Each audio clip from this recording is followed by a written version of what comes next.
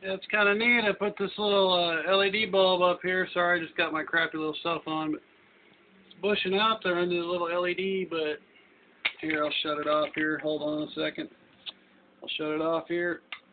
So it's still getting quite a bit of light from the T5 right there, but it's got a direct light from the LED there. So bright light, LEDs are fucking bright lights.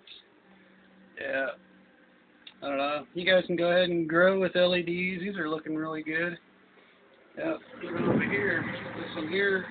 It's getting bush here, and the one back there doing better under a little 18-watt light.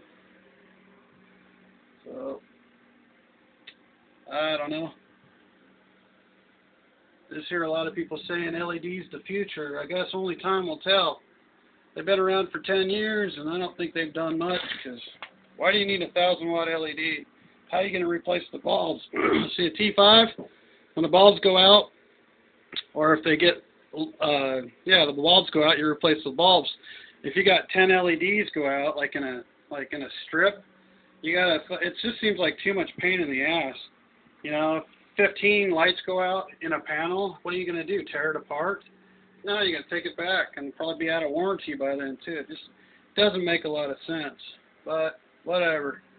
Have fun. Have at it, guys. If that's what you enjoy, life's short. Fuck it.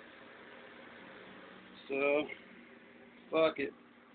For me and my folks, we'll stick with the bright lights.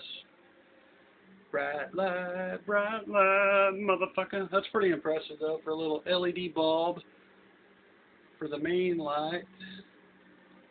It's grown quite a bit. See, it was just a baby there. Now it's doing pretty damn good. It likes that little LED bulb. They're buddies. It likes the bright light.